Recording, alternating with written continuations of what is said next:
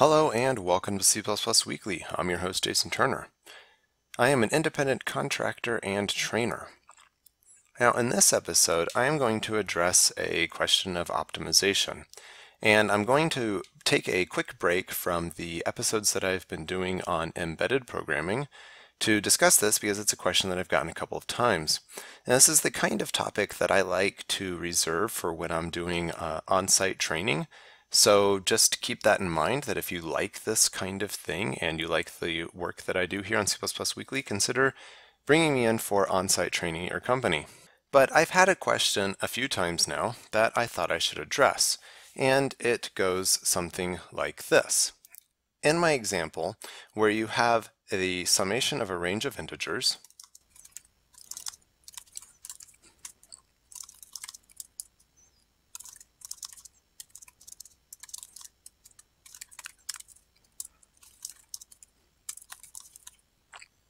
very straightforward example that we have here. We have GCC having generated all this code that uses SSE and does all kinds of fancy things, and probably gets even fancier if I specify that I want it to use native architecture. Yes. So it's using even more SSE kinds of things, not just the SSE registers, that I honestly don't understand. And we have some mouse over help that we're getting from the compiler explorer now that explain what these instructions are, but I've zoomed to the interface, so that's not going to work very well at the moment. So we're doing all these really cool advanced CPU things in GCC, and Clang is generating this extremely humble output.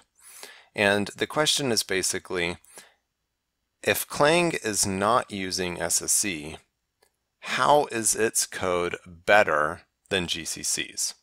And the answer is actually pretty simple. And to show you the answer, I'm going to actually walk through what each line of this assembly is doing. So our first line is test EDI EDI. Now the first thing that we need to remember is that we're actually working with a 32-bit integer here. And our Intel registers are split up something like this. We've got our 32-bit register called RDI, our 64-bit register called RDI, and the lower half of it is EDI, the 32-bit, the extended register, and R is referring to the entire 64-bit register. So in this case, we're doing a bit test of EDI against EDI. We're essentially saying, is EDI 0? If it is, then we're going to jump down to this label LBB 0_1, and this label is the exit from the function. So we're basically saying if it's 0, don't do any work at all, exit. Then our next line, move ECX EDI. We're saying we're going to make a copy of EDI, and EDI is the count. That's what came in from our count parameter in our sum function. So now ECX is equal to EDI. That's easy to handle. LEA says perform some addition, subtraction, multiplication as if you were going to do a indirect memory lookup, but don't actually do the indirect memory lookup, just do the work. So now we're saying ECX is equal to our original count that came in, and EAX is equal to our original count minus 1. So ECX equals count, EAX equals count minus 1. Then we're doing this IMAL of RAX RCX. Now, I certainly do not understand enough about the hardware architecture to know why Clang is switching back and forth between the 32-bit and 64-bit versions of these instructions, but I'm assuming that it comes down to efficiency for what the CPU is able to do best. So that now we have our formula taking shape, and I'm going to shorten count to C. We have C times C minus 1, and that has been stored back in RAX. That is the result of the operation.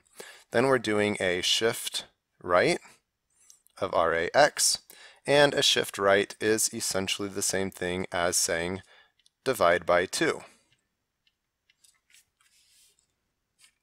So now we have c times c minus 1 divided by 2, and then we add back in EDI, so add EAX, and notice we're back to the 32-bit version of the register instead of the 64-bit one, EDI. So we are adding in our original count value because we never modified EDI. That would be a rather unfortunate thing to do, I think, since this was a const int that was passed in, but the compiler might have been able to do things with shifting register stuff around that I don't understand. And this is our final value. So now our result is c times c minus 1 divided by 2 plus c. And we're going to have to do a little bit of algebra, but not very much.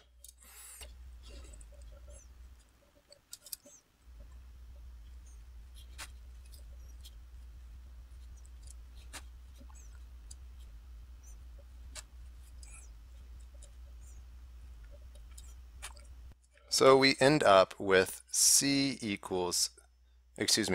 with c times c plus 1 divided by 2. This is our final result here. And this is something that may look familiar to you.